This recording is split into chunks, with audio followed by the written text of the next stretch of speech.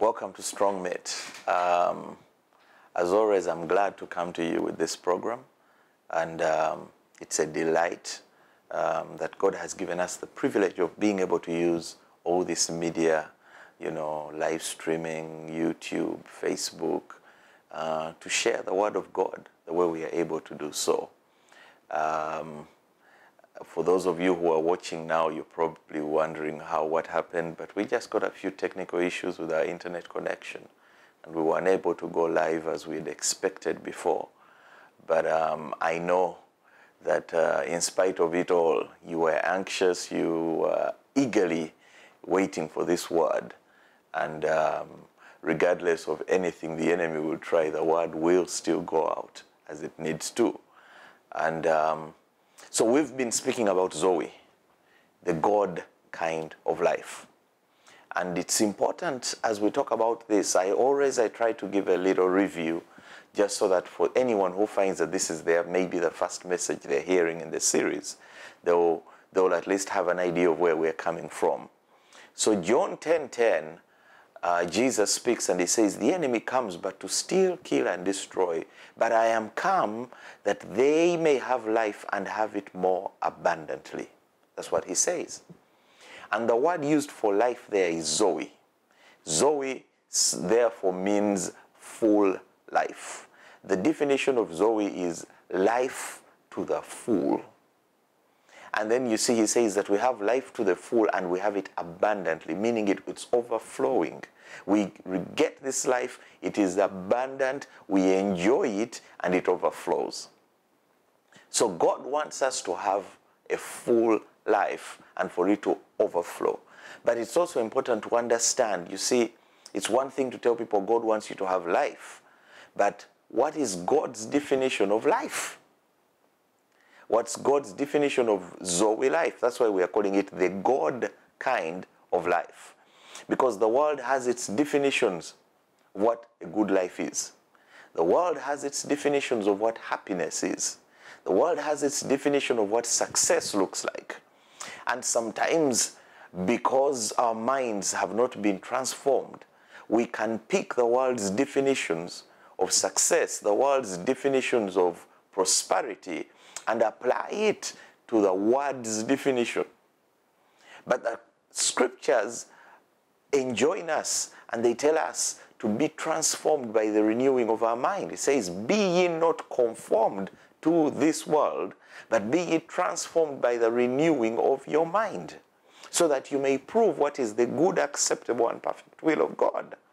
So how do we have to have our minds renewed and transformed to the standard of the word, so that when we define prosperity, when we define success, we define it according to the biblical measure rather than the worldly measure. Many are they who, having taken the world's definition of prosperity, the world's definition of success, and then try to apply principles, have found themselves, of the scriptures, have found themselves frustrated. They found that they're not getting the satisfaction they were looking for. They've not gotten the joy and the peace they were looking for, because there is a corruption in what they're trying to do. This is what the enemy always does. He introduces a little yeast, so that you find yourself trying to use principles of scripture but to achieve an unbiblical definition of life. And this is so critical to many believers today. And then we see John writing in 3 John, he writes and he says, "Beloved, I wish above all things that you would prosper and be in health, even as your soul prospers." So again, we see that there is a desire for the people of God to prosper, to be in health, even as their souls are prospering. So the one thing we understand, first of all, is that this kind of message is only for those who are already prospering in their souls. So we are talking about people who have already received Christ, who have received salvation, who have eternal life. We are talking about a people who have grown in the Lord. Because to be prospering in their soul, there are people who have confessed, but they are not yet prospering. in their soul, because they are not yet transformed. They are still struggling with many things. They're still at a certain place. And child of God, let me tell you, as I've studied scripture, I've come to understand something very interesting. That oftentimes the reason people struggle when it comes to prosperity and the message of prosperity is that we give it to them too early. We give it to them at the wrong time in their life. We see something very interesting. By the time Paul begins to talk about the blessing in Hebrews, by the time Paul begins to talk about Abraham, and then talk about Levi, and talk about Melchizedek, and talk about the tithe, and talk about the blessing of Abraham, and how God had to swear by himself because he could swear by no other. By the time he begins to talk about these things, he first begins by saying, strong meat is for those who by reason of use have exercised themselves unto the discerning of good and evil. And then he goes on to say, therefore, putting aside the foundational principles of faith towards God, of turning away from wickedness, of baptisms, he's saying, look, the kind of people who now need to hear this kind of message are those who have gone beyond the basics. It's for the kind of people who have gone beyond, if you're still struggling with issues of grace and understanding grace, the grace of God, if you're still struggling with understanding sin and sin consciousness, with understanding what was done at the cross, if you're still struggling with the message of the cross, it will be you're not yet ready to hear the message that goes on about prosperity, and because you will mix them up and you will stumble to your own detriment. So many a young believer has struggled because they've been given meat they are not yet ready for. And as a result of the mixed up principles, that's how we end up with many young believers struggling. Because they're hearing messages about seed, they're hearing messages about tithe, they're hearing messages about giving, they're hearing messages about believing God for supernatural harvests, but they are still struggling with the basics. They're still at the level of milk, but they're being given beef. They're being given bones. They're being told to chew on bones when their spiritual digestive systems are still at the milk level. And it is dangerous to such believers, because what happens then, because their mind has not yet been transformed, because their thinking has not yet been aligned with the thinking of God, what the message does is appeal to their greed, appeal to their lusts, appeal to their flesh. And the interpretation thereof also becomes a fleshly interpretation. And this is the danger that has struck many. We see that Paul was particularly careful about this.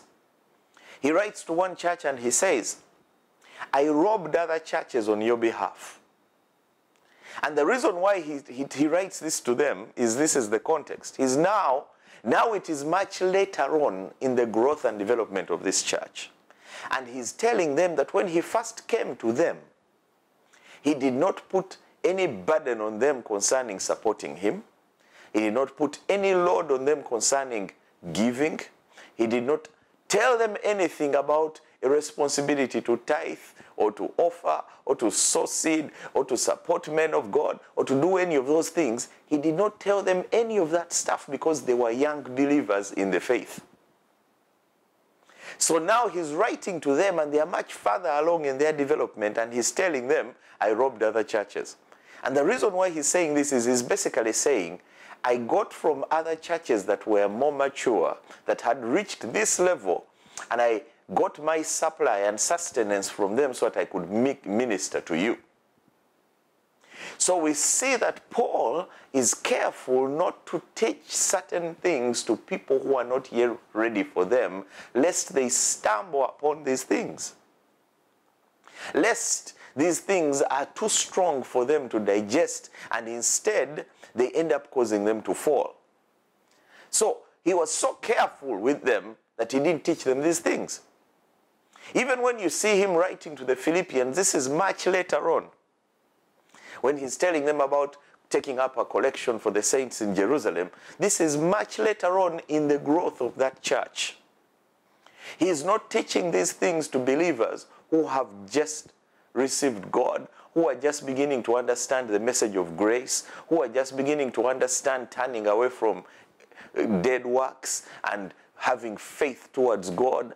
He's not even giving this message to believers who have not understood things like baptisms. They've not, because it says, putting aside even the doctrine of baptisms. So these are people who understand water baptism, they understand baptism in the Holy Ghost, they understand the baptism of fire. They have understood even the doctrine of baptisms. They are people who are filled with the Holy Spirit. They are people who have matured in Christ. And he says, now these are the kind of people that you give strong meat. In fact, you find that even John, we see that this is his third epistle when he brings this up. He's not bringing it up. In his first epistle, he's dealing with issues of grace. He's talking about confession of sin, and he's talking about how we know our sins are forgiven, and he's going on and dealing with Gnostic issues. He's dealing with foundational things. It's only now much later that he brings this up. And this I find extremely fascinating. I find it fascinating because it shows that, contrary to what people may think, these kinds of things are things that you teach to those who have already matured to a certain level. So you don't bring someone into Christ and lead them to Christ, and they receive him, and immediately you start teaching them the tithe and the offering and the seed. Because their hearts have not yet been transformed, because their minds are not yet aligned with the mind of Christ, one of two things will happen. Either they will get offended and think, you want their money, and because they have not yet let go of certain things, they're going to think in terms of, well, the pastors want our money, or we are the ones helping the church, we are the ones supporting it, or all sorts, or take offense when certain things are not as they expected. Or if it's not a taking of offense, the second thing that's most likely to happen to someone like this is this. They are going to come in, it's going to tickle their greed. It's going to tickle their lusts. And they're going to start, and they are going to give, they are going to tithe, they're going to offer, they're going to sow seed with the wrong motives. They will be like the ones James writes of and speaks of, and he says, you receive not because you ask not. He says, and when you ask amiss, that you may satisfy your own lusts. He's talking about the state of their hearts. These are people who, even when they've heard about asking, about faith, because their hearts have not been transformed, because they have not yet come to the place of being able to eat strong meat, they end up stumbling on these things because they are driven by their lusts. So I want to tell you, child of God, that first of all, contrary to what many might think, the kind of message concerning prosperity, concerning giving, concerning harvest, concerning how to work the principles of God concerning provision, are for mature believers. They are not for those who have not yet superseded. In fact, many of the time, what we think is strong meat is actually foundational issues. Because when you see Paul's listing of what he considers for basics, there are things that most believers are still struggling with today. We'll give you an example here in Hebrews 6. When you look at Hebrews 6, you find something interesting. His listing of what he thinks are foundational things is interesting. He says, therefore, leaving the elementary teaching about the Christ, let us press on to maturity. Now let's see what he calls elementary teaching. He says, not laying again a foundation of repentance from dead works and of faith towards God. of instructions about washings and laying on of hands, and the resurrection of the dead and eternal judgment. Don't you find it amazing that according to Paul, these are basics, they are elementary teachings. Things about the resurrection of the dead is elementary teaching.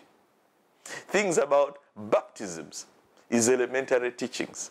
Things about faith towards God and repentance from dead works is elementary teaching. Even laying on of hands, he calls it elementary teaching. Now, do you see an interesting thing? That we've reversed things. That today, what is elementary teachings is what actually most people think is strong meat. And what is meant to be things that come later is what we teach people at the beginning. No wonder we find that the church is in a strange state. We find that believers are confused. We find believers and their priorities are messed up. Their value system is messed up. Their measure of success is messed up because someone started them off at the end instead of from the beginning. The things they were meant to hear at the start, they're hearing later. And yet those things are what create the foundation for the later things. And that's why when we started Strong Meat, we started from there. We started from the resurrection. We started by talking about what's going to come. We started by talking about death. We started by talking about our assurance of eternal life. What happens after death? What goes on from there? To some people that sounded like very strong meat, but it was actually laying foundations. Because foundations, we must know what the correct foundations are, what the correct things are, elementary teachings. So, in reality, we're only beginning to actually get into strong meat. Interestingly. For those of you who are listening, are probably thinking, really? But we've been going for almost a year. Yes. We were laying foundational teachings. Amazingly, what we need to realize is that we are meant to start, first of all, by a transformation of our way of thinking. You're going to notice ever since I started talking about ZOE, the God kind of life, that I have barely gone into principles yet. There are those that are just waiting eagerly for me to start giving some principles, to start teaching some how-tos. Because they're saying, I need to prosper, I need to do well, this is what I've been waiting for. But what's even more important is to make sure the mind is set right. To make sure your attitudes are right. To ensure that you're thinking about what success is, what prosperity is the right kind of thinking, is the God kind of thinking. Because should you get these principles without understanding the foundations, they will destroy you. Peter says this actually. Peter writes, and he's talking about the writings of Paul. And he says, Paul writes in them about difficult things which the unlearned struggle with to their own destruction. Unfortunately, oftentimes, this is what has happened to many of you. The people have brought you things that are meant for later. And as a result, because you were not adequate, because the foundation was not adequately laid for you, you get a mixture of good and bad. There's confusion in there. There's poison in the pot, so to speak. You see, I find it interesting that when Elisha is told there is poison in the pot, he puts flour. Why does he put flour? It represents the word. Whenever there is poison in people's understanding, whenever there is corruption, we have to put in more of the word until we bring them back to the place where they ought to be. So when we begin to talk about the God kind of life, before we can even begin to delve into the principles that govern the God kind of life, before we can even begin to delve into what you need to do to live the God kind of life, we need to make sure you have the right definition and understanding of the God kind of life. We need to make sure your motives are aligned right. We need to make sure your passions are aligned right, so that we are not feeding your lusts, but we are feeding godly passions. And this is why it's important to start all the way from the Gospels. You see that the Gospels lay the foundation for the epistles.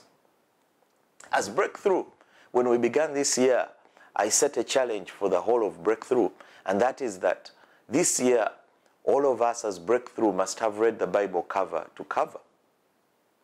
And we began, and we have a study guide that we are following. It's not really a study guide in that it tells you topics and breaks down certain things, but it just tells you, today we are doing Matthew 1 and 2, tomorrow we're doing 3 and 4. It doesn't give you that kind of, it's not one of these Bible study tools where it gives you the food for yourself. No, you're still going to have to read and dig through these scriptures for yourself to learn. But one of the things you find interesting about it is this. We begin in Matthew. We begin from the beginning of the gospel. Why? Number one, because we understand that in order to properly understand salvation, you need to start from the Gospels. You need to start from what Jesus himself taught. What did Jesus teach about money?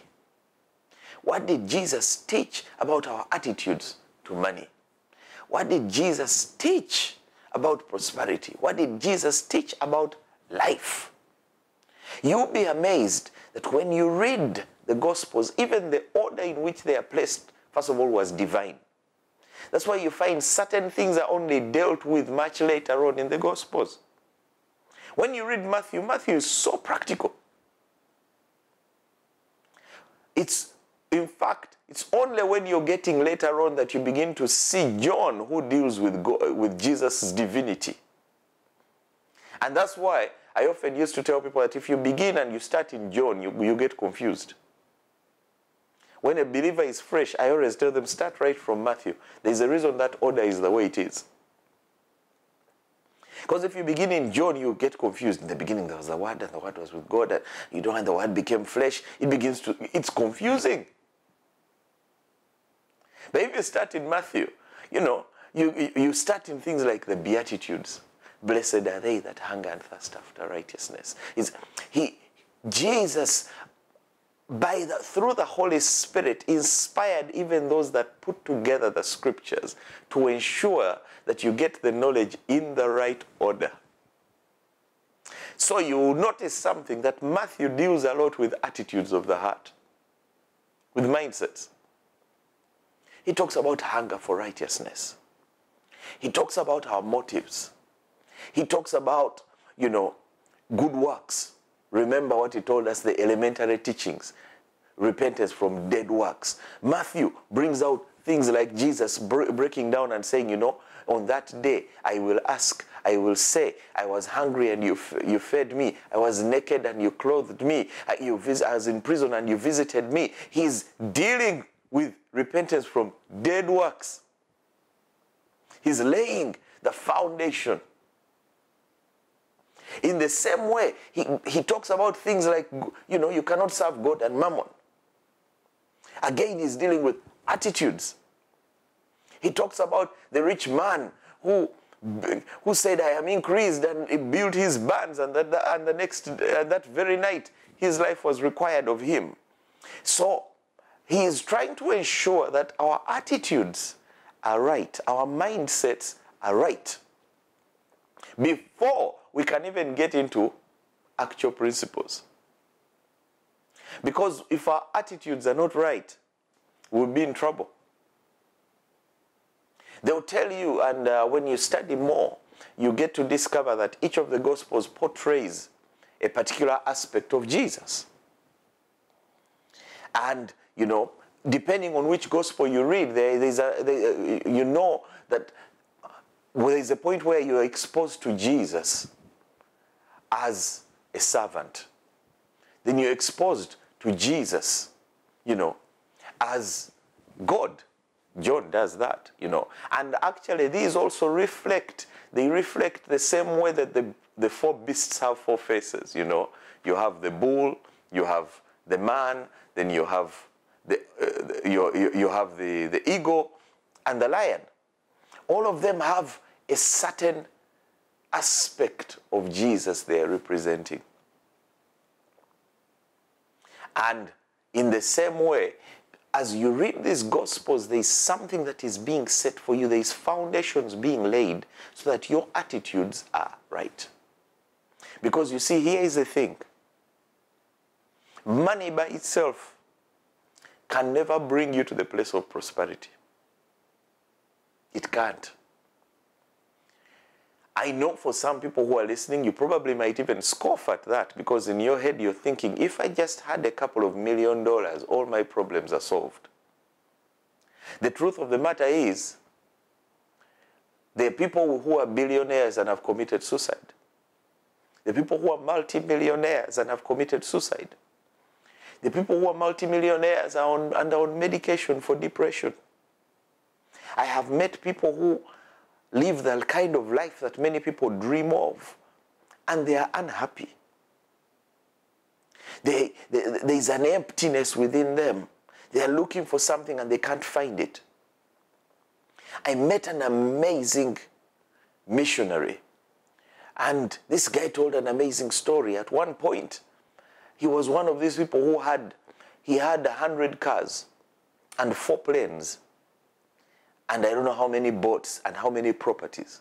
He was so loaded, so to speak. He was so wealthy in terms of money. And yet, he was in a Las Vegas hotel room with a gun to his head, and he was about to blow his own brains out. He had been struggling with a drug problem. With all of that money, with all that most people would think this is it, he was going to blow his brains out because of depression and struggling with the drug condition. And Jesus intervened right there in that hotel room. Now, this is the interesting thing. Many years later, this man sold everything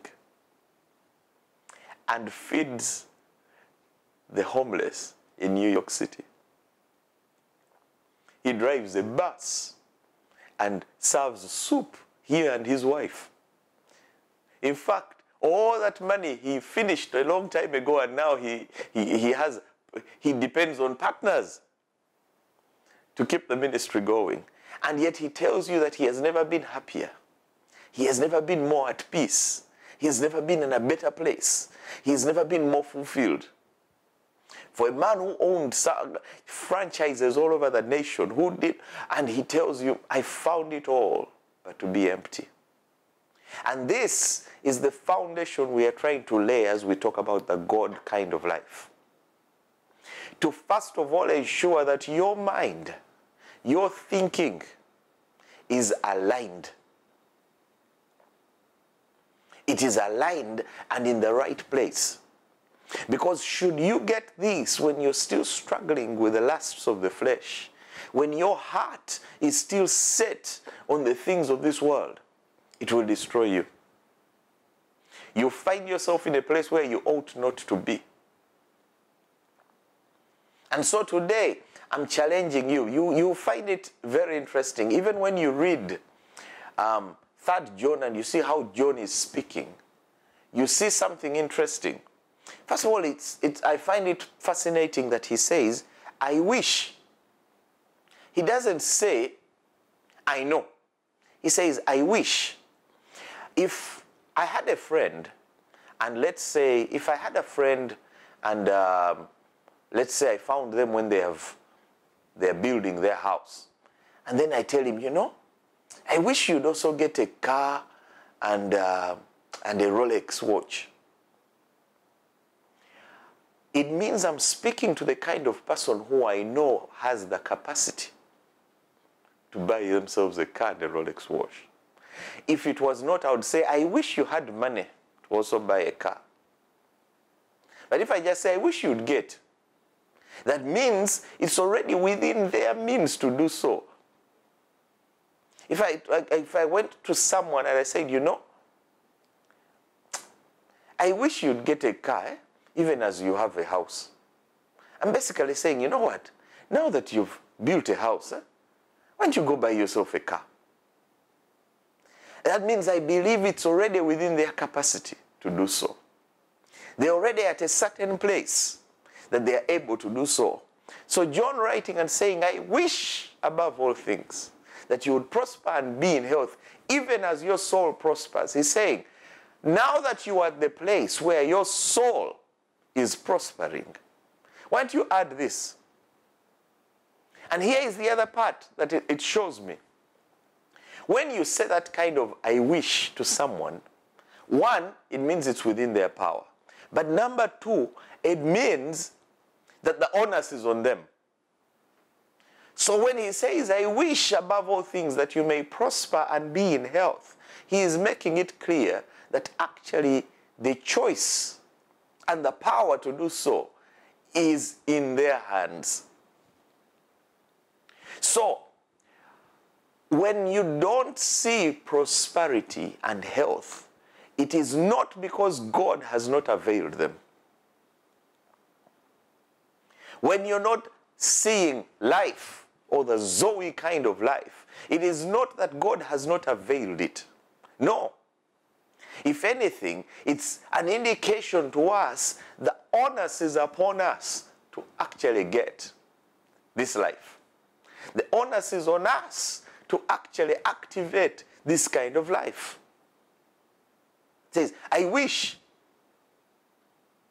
He would have said, I am praying earnestly that God will give you prosperity and health. He would have said, I get on my knees and I pray that God makes you prosperous and gives you health. But instead he says, I wish above all things that you would prosper. That you would. Not that you shall, but you would prosper. You see, shall, should, for those, you did English. You would know, they taught us the difference between shall and will. Will involves an exercise of your will. So, I wish above all things that you would prosper, that you would exercise your will towards prosperity, that you would exercise your will towards good health.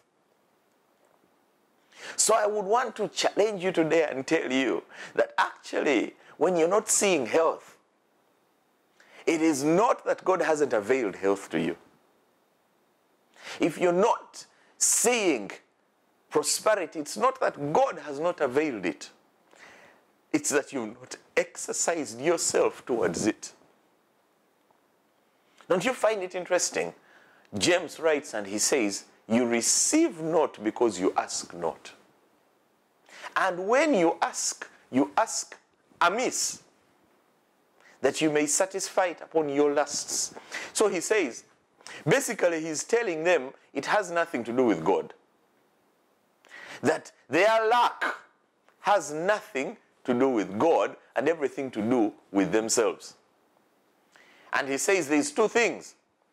There's two categories of them.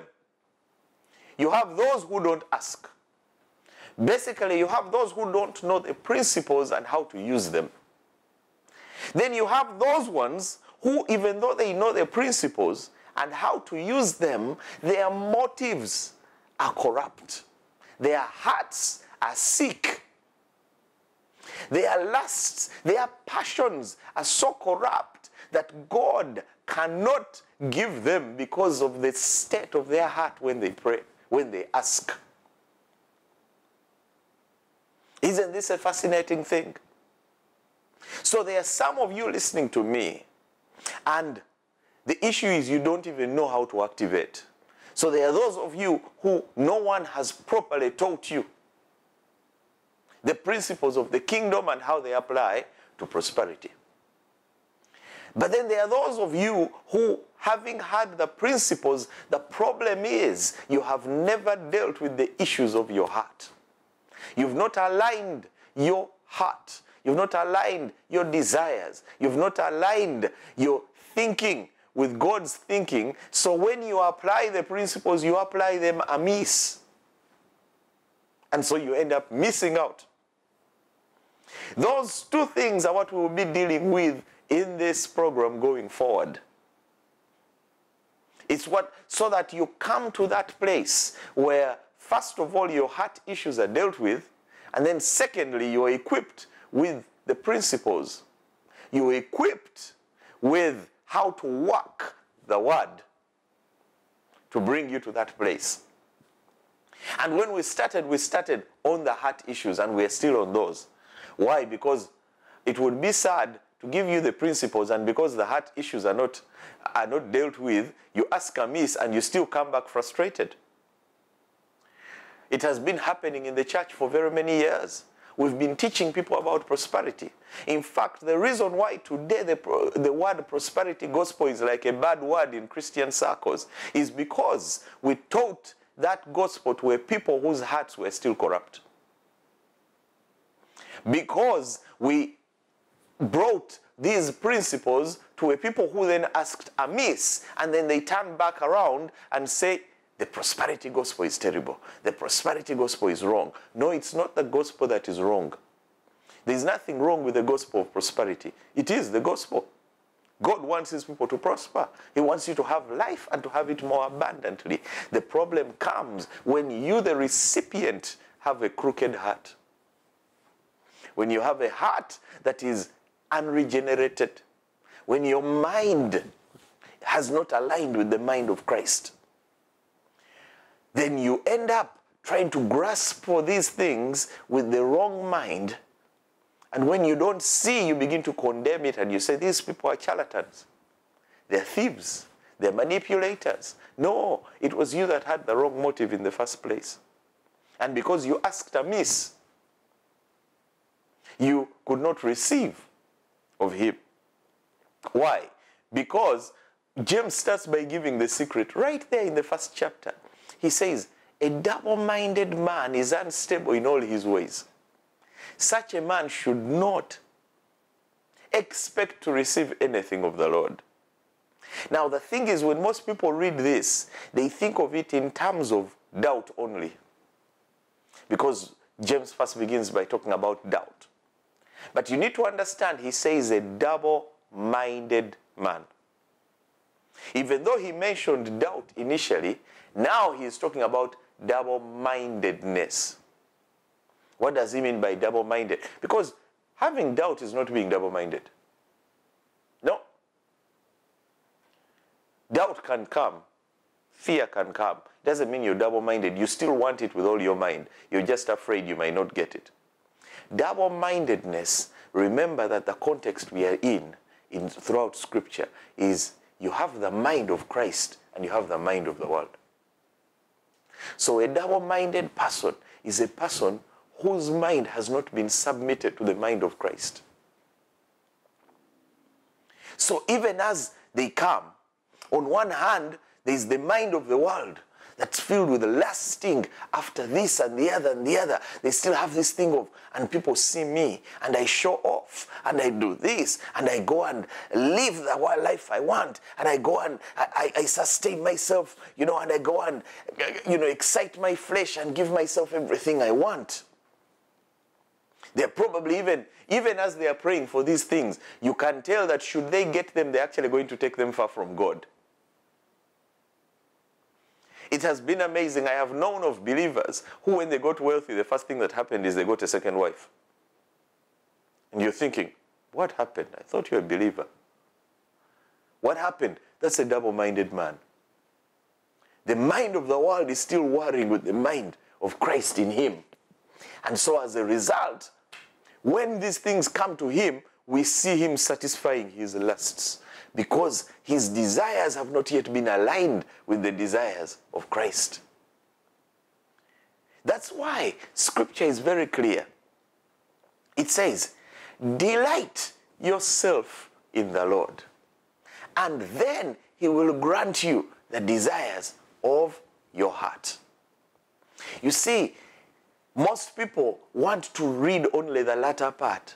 God will grant me the desires of my heart. He begins by saying, delight yourself in the Lord. Why?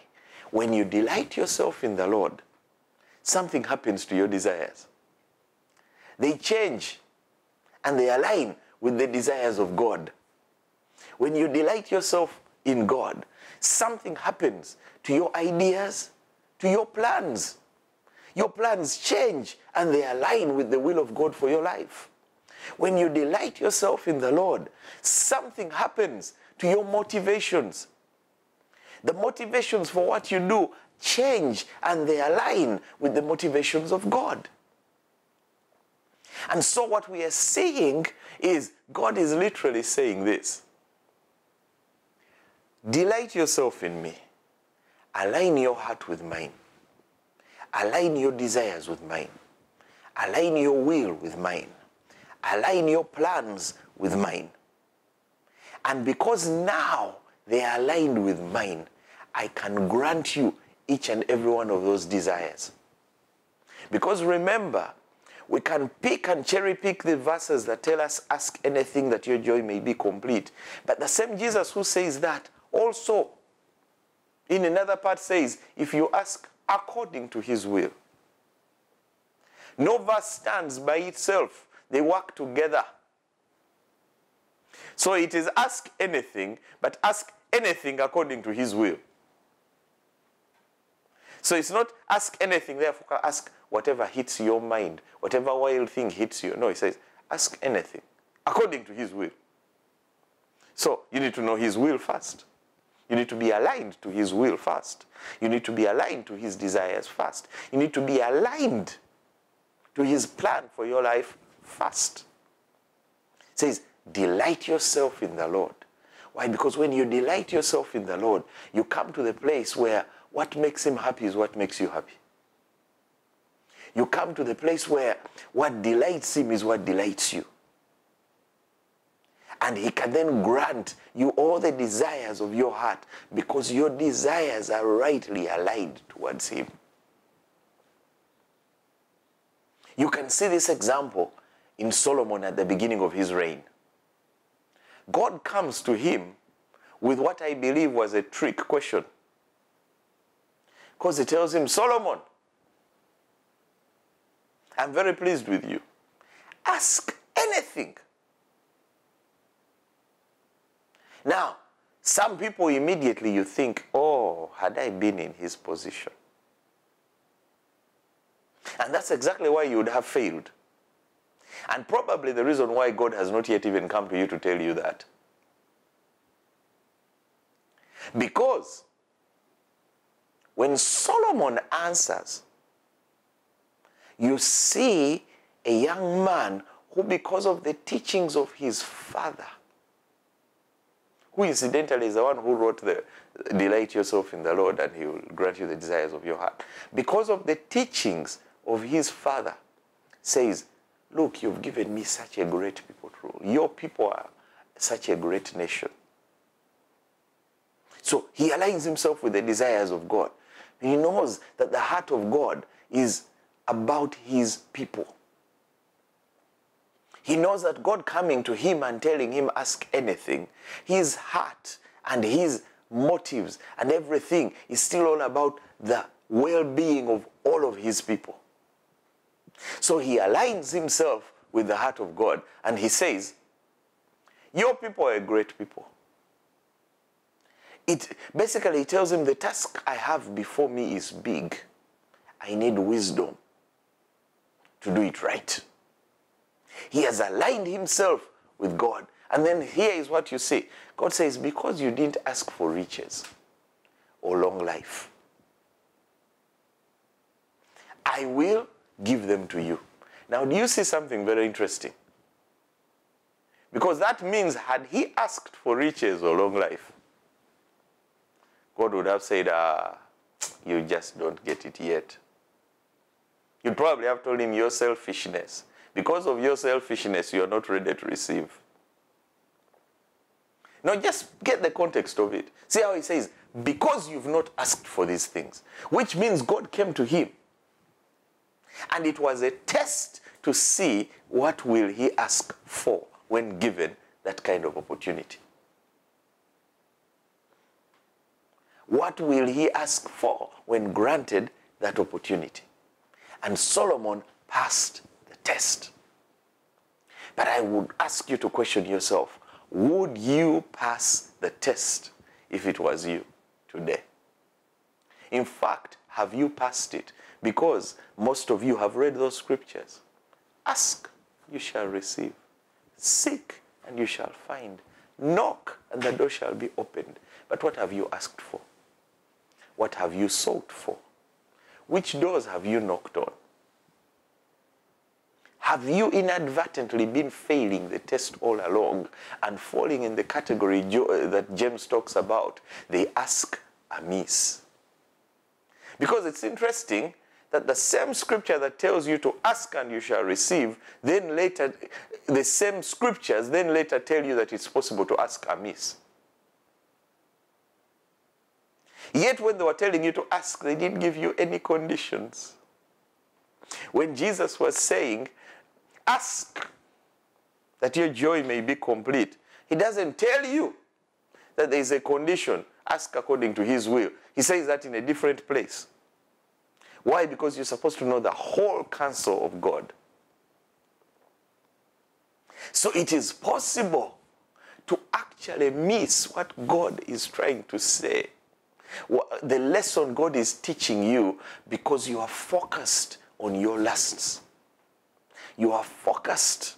You're so hyper-focused on the healing for my mother that you can't even see that, yes, it is true without a doubt that God wants your mother healed. God wants your daughter healed. God wants your son healed. God wants your uncle healed.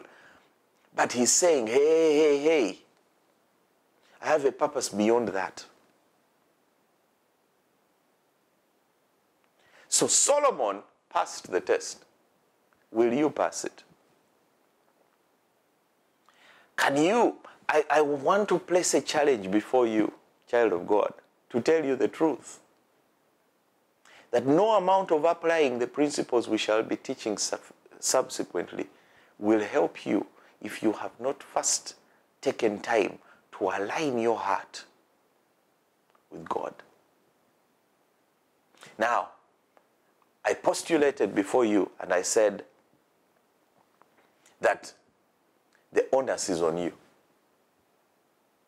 The onus is on you. He says, I wish above all things that you would. Basically, that you would exercise your will towards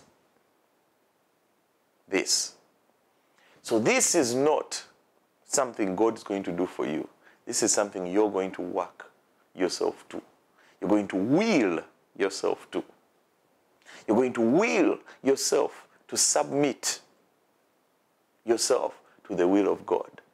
You're going to will yourself to change your attitudes. You're going to will. You must exercise your will towards it. You must make a choice. You must make a decision to be transformed. You must make a choice to be turned around, to think. You must make a deliberate choice and decision to say, I am aligning my thinking, I'm aligning my mind with the Word of God, with the mind of God as revealed in His Word. You must make a choice, you must make a decision. So I come to you and I want to challenge you today, child of God.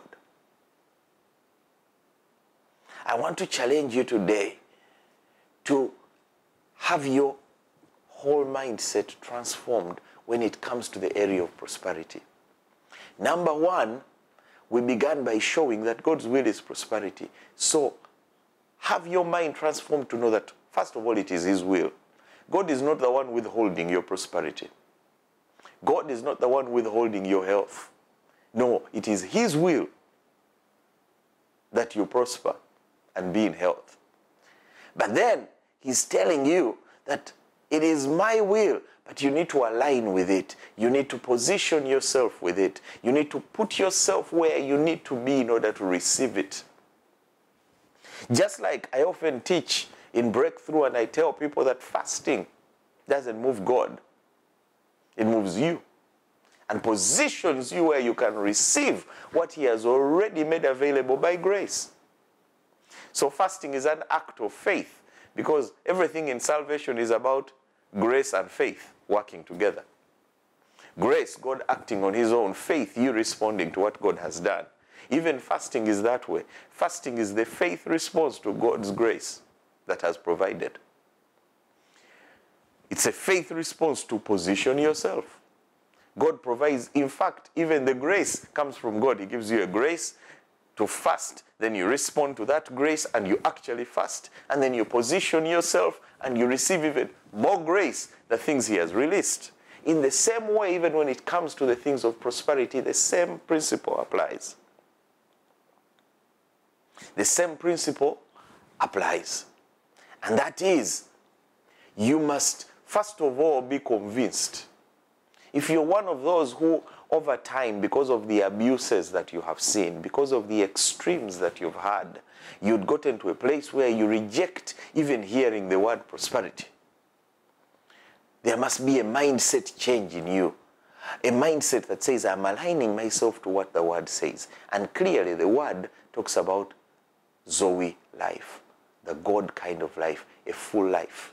I'm aligning myself to what the word says. And clearly the word says, God wants me to prosper and be in health. I'm aligning myself to what the word says. And the word clearly says, God, he delights in my prosperity because I'm among his people. I'm aligning myself with the word to realize that God says, the blessing, it maketh rich and adds no sorrow. I'm aligning myself to it. But then you don't stop there, because some people, that's all where they stop. They say, but I'm also going to align myself by making sure that my heart and my desire towards this prosperity is rightly aligned. I am not looking to satisfy my lusts. I am not looking to please my flesh, the desire, my understanding of what God wants for me now also translates into understanding why he wants it for me. So it's not enough just to know what God wants for you. You need to understand why he wants it for you. Why does God want you to prosper? Why does God want you to be in health? Because it is not enough. I mean, it's been amazing. We've seen some strange things in the course of ministry over the years. I know someone who, after prayer and they received healing from HIV, they went on a spree of sleeping around. It's like they had been burning all this time, but what had been holding them back was the HIV in them.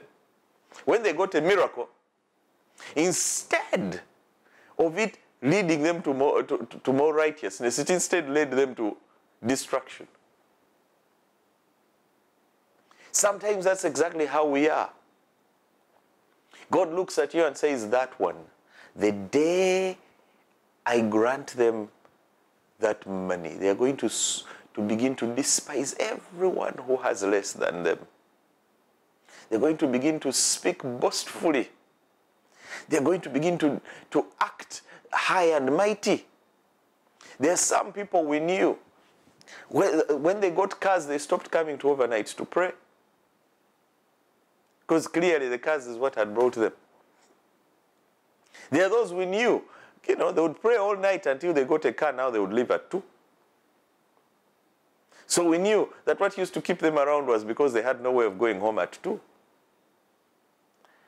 What is your motivation? What drives you? What drives you? Why do you want to prosper? Why? What drives you?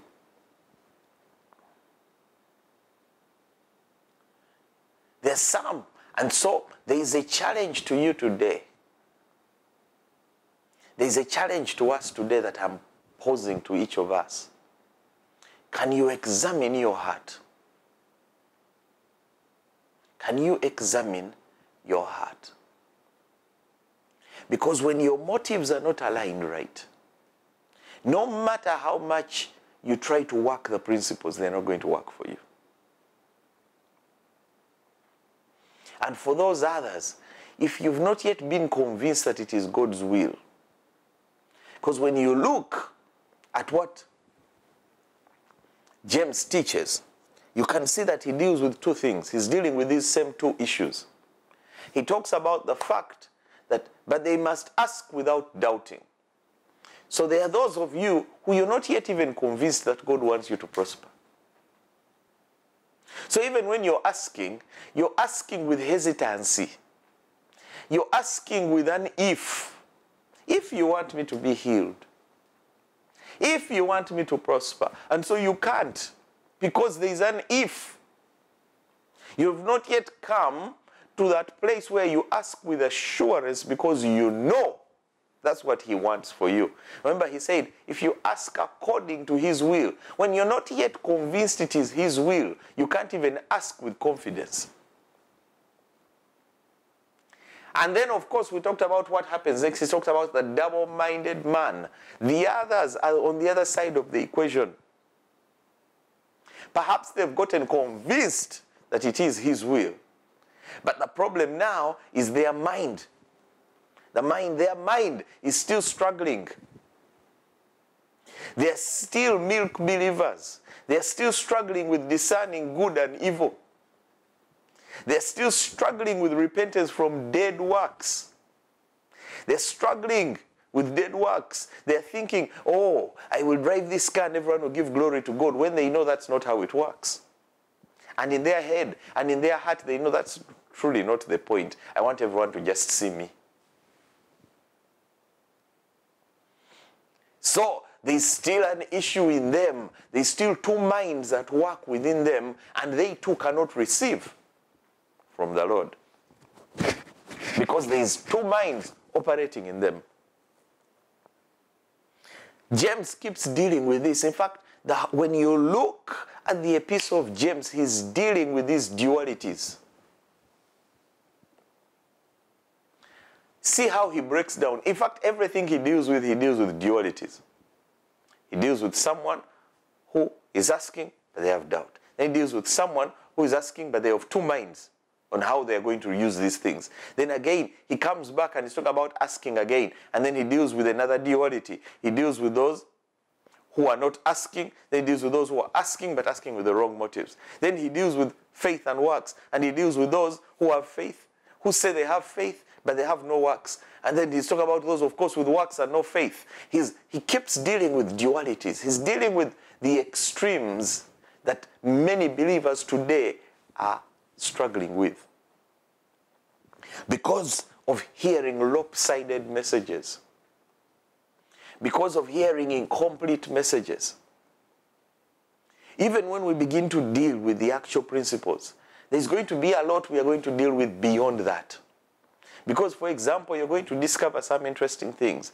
Most of the time, we tell people a lot about sowing the seed, but rarely tell them enough about nurturing it, about how to grow it, about how to water it, about how to fertilize it, about how to, when it has grown and it's full, about how to bring in the harvest.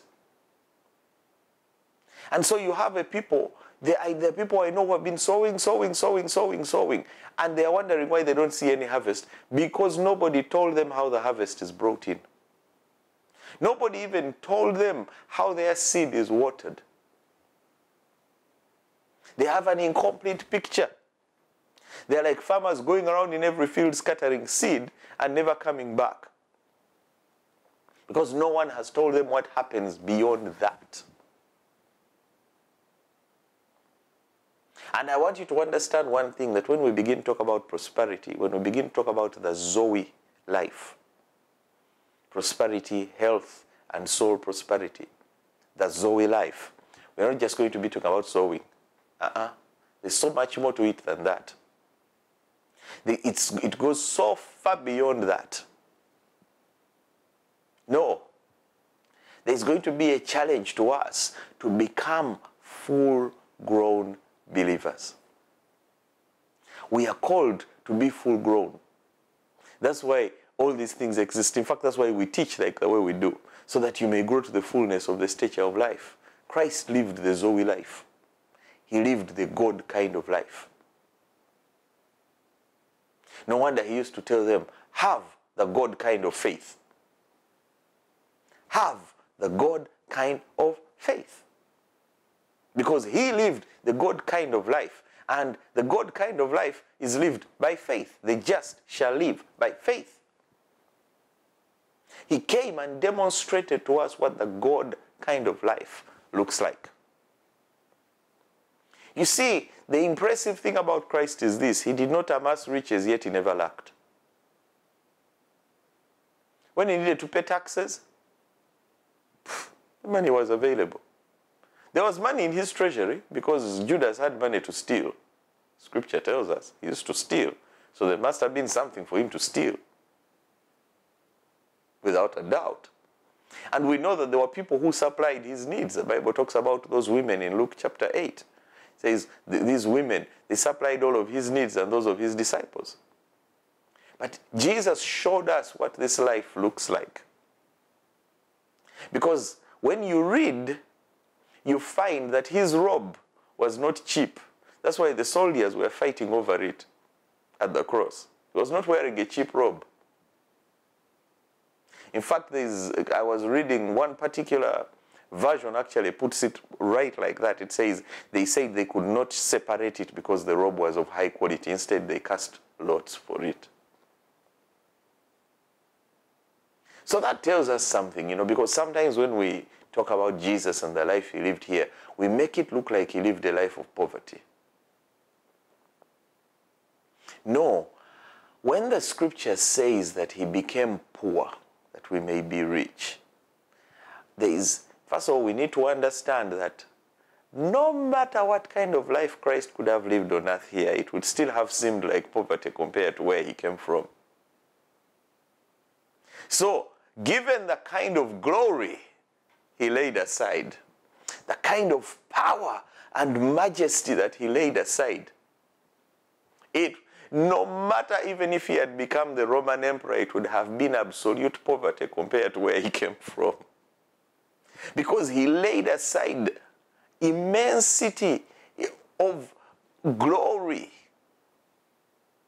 It says according to the riches of his glory. I mean, he laid aside what we can't even comprehend today here on earth to come to this poor existence, so to speak.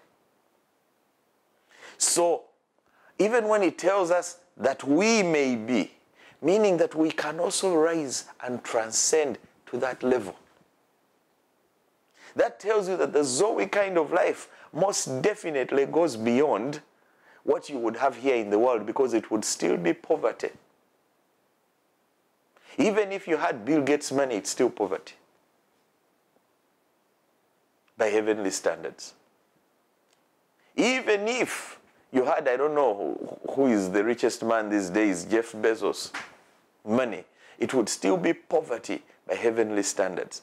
Because the heavenly standard is far more than shares and your net worth. God wants you to have a full life. Fullness. He's talking about health. He's talking about supply. But he's talking about even what we would call intangibles. Peace beyond understanding, not as the world gives it. Joy like a fountain. The joy of the Lord being your strength. So you're constantly strong because you're overflowing in joy. You are constantly in hope, even as you live a life of faith, hope in believing. He's talking about that kind of fullness. There is a sense of satisfaction because you know I am walking right in the will of God. Hallelujah. What a challenge. What a challenge for us today. I don't want to delve so much more into this because there's so much that you need to chew on just from this. Some of you may be thinking, I've had this stuff before. You may have, but you need to go back and chew on this. Chew on it more because it sets the stage for everything that's coming as we continue into this. I am going at a snail's pace when it comes to this because it's important that you don't miss the foundational things, that you don't miss that which sets the foundation on which you will build the house. Because if the foundation be destroyed, what shall the righteous do? If the foundation is crooked, the house is crooked. If the foundation is cracked, it doesn't matter how good what is built on top of it is. It can't stand. So we must lay the right foundation when it comes to understanding what the God kind of life is, when it comes to understanding what true prosperity is, when it comes to understanding what the state of our hearts and of our minds should be in order to prosper the God kind of way. I'm glad you've tuned in. I'm delighted that you have tuned in, and I know God is going to do a great thing with you. Thank you for tuning in, and I pray that your mind will be transformed into the mind of Christ. I ask that in your prayer time, you keep asking God to grant you wisdom, to grant you understanding, to transform your mind. Ask him and say, Lord, show me, shine your light in me. Shine your light deep in me. I love Psalm 139 verse 23. He says, search me, O Lord. See if there be any way in me that does not please you, and lead me in the way everlasting. That's important. Ask him to search you, to show you those things that put you out of alignment with him, that put you out of alignment with his will and with his purpose for you. Ask him to search you and to shine his light in those areas that perhaps you've ignored, you've even forgotten. But as he shines his light on these things, on certain attitudes you have, on certain mindsets you have, certain lusts you have, certain passions that are not of him, certain ambitions that are not of him, that as he shines his light like this, there will be a realignment in you, a change in you as you see these things, acknowledge them, confess them, and repent of them. Remember, repenting is changing your mind. So as you see, as you are shown, as the light shines and shows you, you make a deliberate choice to change your mind about these things. I pray that that will be what the choice and the decision you make. That you will make the choice and the decision today to say, I want the God kind of life. Remember, we said you must make a choice. You must exercise your will. And I'll delve a bit more into that next time, because there is more to it. There is far more to it, because if our prosperity is an issue of our will, why aren't some prospering? Yet they seem to be very willing to prosper. Those are questions we have to ask ourselves. But we will delve a bit more into these things, because some people may say, are you blaming me for where I am today? No, I'm not. Are you saying I'm the cause for my own? No, that's not what I am saying. But I'm saying there's something you may not know. It's always about knowledge. That's why he says, my people are destroyed because of lack of knowledge. Notice he says, my people. He doesn't say, he's not talking about the world. He's talking about you and me. Says, my people are destroyed for lack of knowledge.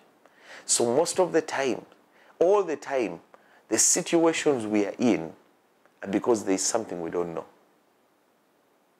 And we cannot act on what we don't know. What the word comes to do is to bring that knowledge to us, to enlighten us, to bring that life to us. God bless you. Thank you for tuning in. Until the next time, God bless you. Amen.